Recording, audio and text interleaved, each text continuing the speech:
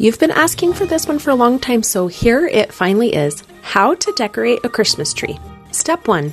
Start with any type of long string of garland you want to add. I tuck mine in really deep and do it in kind of a zigzag pattern.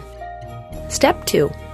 Instead of just winding ribbon around and around, try these 6 techniques instead. Cut a small piece of ribbon. Tuck one end deep into a tree branch, then let the ribbon form a nice loop and tuck the other end into another branch. Using a longer piece of ribbon, 3 feet maybe, tuck one end into the branch, loop it to another branch, twist the ribbon a full 360 degrees, tuck that part into the tree branch, then keep going until all the ribbon is placed.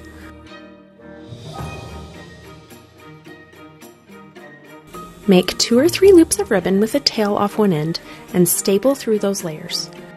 Smush this into a hole in the Christmas tree, fluff it out, and it looks like a fancy bow. Make 1 loop, but then leave a tail sticking out for a bit of variety and extra cuteness. Tie a piece of florist wire into the center of a ribbon, then use the florist wire to attach that center part to a branch, tucking in those 2 loose ribbon ends into other branches. Twirl the ribbon around before tucking it in to make a cute little curl.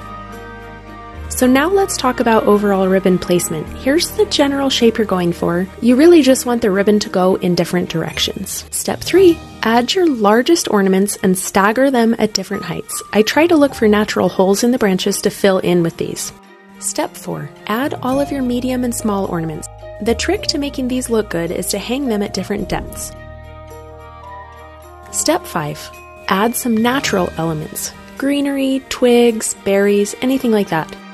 Then don't forget a tree topper and some kind of tree skirt or collar to finish it all off. I always wait to turn on the lights until I've totally finished and cleaned up. It's like my little reward. All of these tips are written out in great detail on my site with example photos and so much information. So be sure to head over there and check it out. The link is in the comments or in my profile. Happy crafting!